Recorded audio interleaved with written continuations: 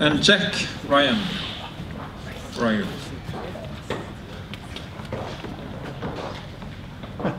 Jack? Yeah. From Muttley's and Jack's Coffee Roasters. Is that correct that Muttley is your dog? No? Yes. Yes, right? Boss. Boss. Oh, I'm so sorry. No? He's the boss. Oh, I thought you said he was your dog. Yeah. Yes. Okay, have you submitted? All of you? Wait one. Okay, we will start with inviting Belko to present the coffee. We can ask the roasters, how was it roasting the coffee? Was it interesting, fun, hard?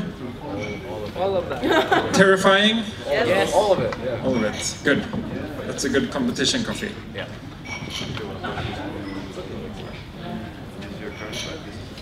Okay. My name is Angel. I'm a coffee buyer at Belco. So as well, first of all, thanks for having us. Last year, we sponsor a coffee from El Salvador, a natural. And the team told me this year, do you think we can find something more difficult to roast? So I said, well, probably, yeah, I have an idea. And actually, this is a coffee from Nicaragua, from the region of Dipilto. Actually, for you to know, Nicaragua has historically been producing a lot of Maracujip. Maracujip is a varietal that is coming from Brazil. And actually, after a roast attack, they switched to maracaturra quite a lot because Maracujip is one of the I would say weakest varietals probably that you can have. It's not very productive. It doesn't resist to rust. Maracaturra neither, but it's let's say more adapted to Nicaragua. So these are some maracaturras. The bean is quite big. Here is Olman. Yesterday we were talking with Gilberto because if Gilberto is the first one, he said he won 14 times Cup of Excellence. Olman has won it 13 times, and always with maracaturra, because he has always been pushing this varietal, trying to get it to know. And I think probably something that has happened is something that happens quite a lot in El Salvador when you see the Pacamaras winning Cup of Excellence. It is a varietal that has a completely different profile than what the normal varietals you can have in Nicaragua, which is mainly Caturra. I would say something. If I see if I can think of what I cup today, I think Maracaturra is a bit easier to roast than Maracujip. Well, I would hear the roasters, basically because it is a big bean, but it also has a big density. I think this crossing with the Caturra give it, and these are some of the trials. I think this was 3-4 years ago when we started buying Maracaturra from Oman. He does washed coffee. He does natural. He does extra wash as well, and he does natural. So this year we decided to that a honey could be something good for this competition. Something very particular about Olman's farm, you know, when you go to Nicaragua, when you go to the farms, it's like you're in the western, you know, it's like very arid. Olman has created microclimate on his farms. Actually, it's like actually very forest what it is. So you see, it doesn't look like Nicaragua. And when I first say to Olman, I said, like, listen, Olman, we have this project on Nordic Roaster Forum that we want to sponsor, and he was actually quite excited about it. The roasters can say, last year as Belco, you know, team told us for this competition we need half of a bag. So we prepared it at Belco. We did like half a bag. This year it was prepared from origin. So the bag of 35 kilos, which is the half of a bag in Nicaragua, it was prepared at origin, actually. And that's why it was marked with the logo of the Nordic Roaster Forum as well. And he was very excited. He was so excited that he told me, I'm willing to pay for a trip to my farm for the winning roaster of this category. And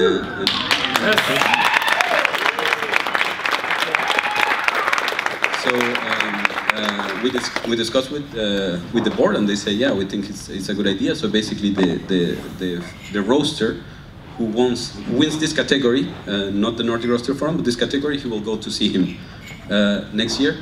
It's a bit unstable at this moment in Nicaragua, but let's hope that by March it's going to be okay. In BP.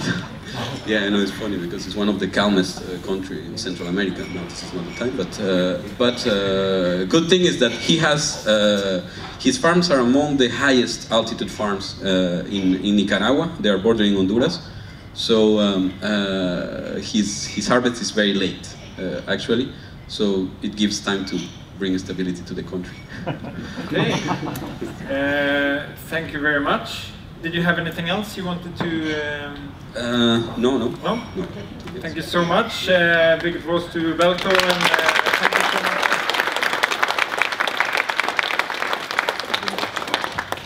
All right, we will save some time here because we want to talk to the roasters. And how this will work now is that we're going to look at the profiles. Then we're going to have lunch.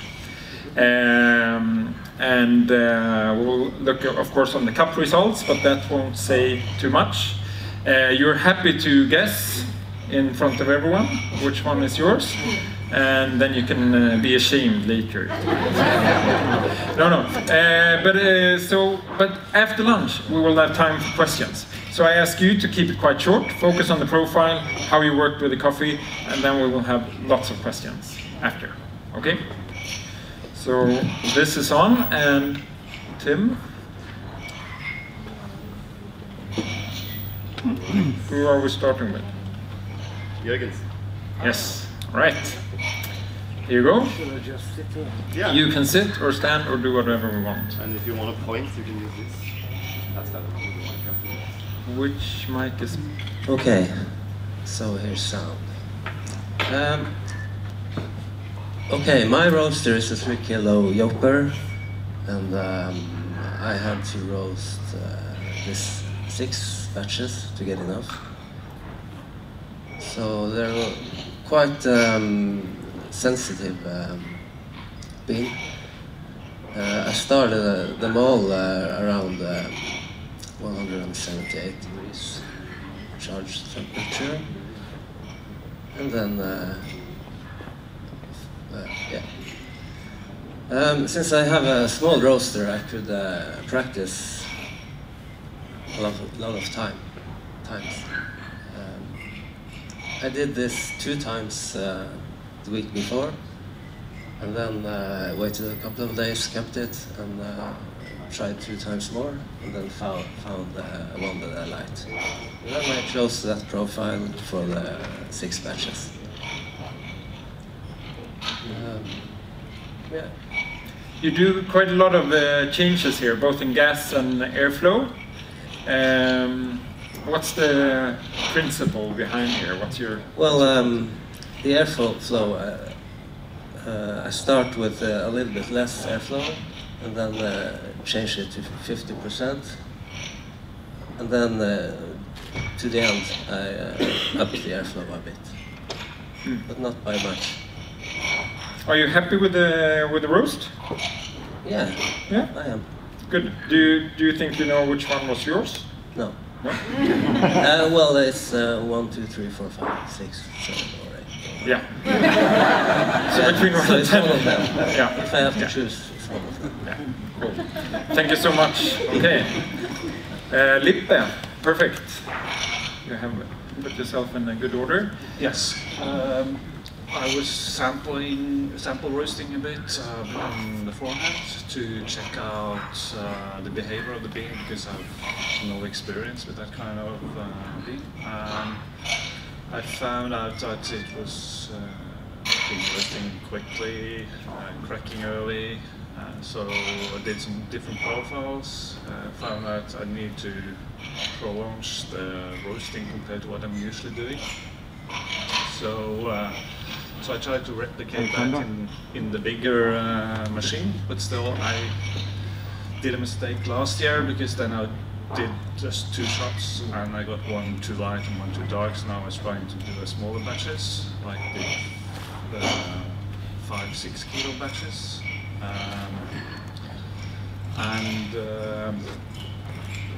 And I was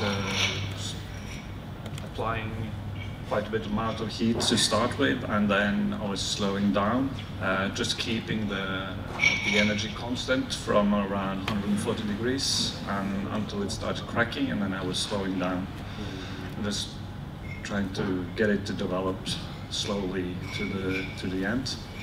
I don't remember the crack time, but it's about 1 minute and 10 seconds. So I think it's pretty short. That's quite short to that. Yeah, but on the other hand, we were checking that on the sample roaster as well, and when we did shorter total roasting, and it was easily getting like that burnt, ashy aftertaste. Even if it's looking by the color, it was still light. So I think we found we had a couple of roastings being slightly darker than what we're presenting here today. So, what was have you roasted maracaturra before? No. No. What was the overall impression, or what surprised you with that? It was how early I reached the cracking compared to like a dense Colombia. So, but basically, what you managed is, you say you reach it early, but it's really here it's quite late. So that's what you managed to do in the roast. Yeah, and I did one batch. I was looking in another direction for the first minute, and my recipe hadn't started, so it was kind of being kept in the drum for, I don't remember, 1 or 2 minutes at 100 degrees. But then I kind of followed the curve later on, and then I got like very flat flavor. And if you're doing too quickly, it was getting too astringent. So I was trying to find something in between. Do you know what cup is yours on the table? Of course not. No? Probably I could get, if I'm looking into my data, I could say which couple, 3, 4. Yeah. It's not, but I couldn't pick the one. Were you happy with the coffee you sent in? Yeah, I'm pretty happy with it. Probably I could. It's a compromise anyway, because you could get more aromas in it, but then you are messing up with the mouthfeel. All right. Anything else you want to say? No? We'll get back to you, I promise. All right. Marit. Yeah. Yeah. This is our profile. We roasted 15 kilo batches, which gave us 2 shots. The first one was a little bit underdeveloped, so we decided to do the other one with more heat. So the one in the background is the first shot, and the one you can see is the one we delivered. So we went up to 65% gas, which was a bit more than the first round, and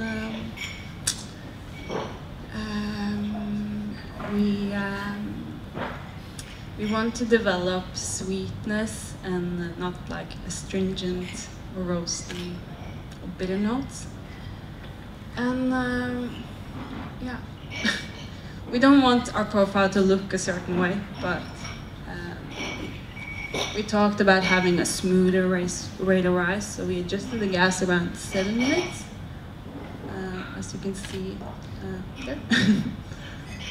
First crack, 809.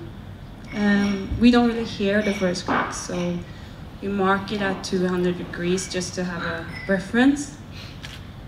the total time is more important for us. So that was 9 minutes and 27 seconds. Yeah, so the development time is like, we don't really look at that too much, but we look at it. So our color track was at 48.4, which was in our window, something that we aimed for. Yeah. I mean, when I was roasting, that was a couple of years ago, if I would have those two profiles and say it was the same profile, I would have been happy. Yeah, I nailed it. That's the same. And for you, it's a change. How big is that change for you? I mean, was it a small tweak, or were you saying, no, let's do something completely different? Let's take it up to 65% gas in the beginning. I would say it's like, it's a bit how we work. We cup a roast and then we talk about how we can improve it. And it's tweaking. So if we had another shot, maybe we would go 5 seconds longer to. Yeah. But you have a 35 kilo roaster, right? Yeah. Yeah. So is 15 the lowest you can go, or? We can roast 10 kilos, but 15 kilos has worked better for us. We have had more consistent results when roasting 15 compared to the 10 kilo batches. So that's why we did that. How have you roasted a lot of maracaturras from Nicaragua? I never done that before, so that was very, interesting. I learned a lot. No, never. Yeah. How? Just one question. Yeah. Where in the library did you find this profile? So we based this profile on our Pacamara profile, which we are very happy with. Tim did some roast on the Cava roaster with the Pacamara from Caballero, and then we roasted 15 kilo batch on our lowering and based this profile on that profile. All right, very interesting. Thank you. Yeah. Okay. Daniel, aka Pernilla. Daniel. So you work in the marketing department and also representing the profiles when asked. Exactly. Yeah. So we had one baby and one sick roaster. So that's why I'm part of the roastery, but I don't do the roasting and I don't do the packing of coffees or stuff like that. I do the marketing and whatever cuppings. But I'm going to tell you what this is, because you might know more than me about this, but I'm going to tell you anyway.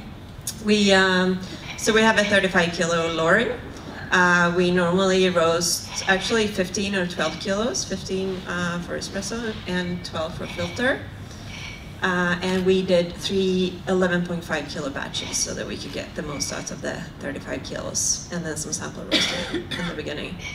So we went in pretty high, it's about 220 degrees, and then stayed pretty high on the gas, as you can see, until first crack pretty much, where we dropped it quite dramatically to prolong the development time, basically. When we cupped after the first batch, we had a hard time finding the sweetness and the acidity. So we made some changes, and then so I think it was actually the second batch that we picked in the end, which is this one, which we were quite happy with, considering the Greek coffee, and I think it's pretty hard to find that really high acidity or really rich sweetness in it.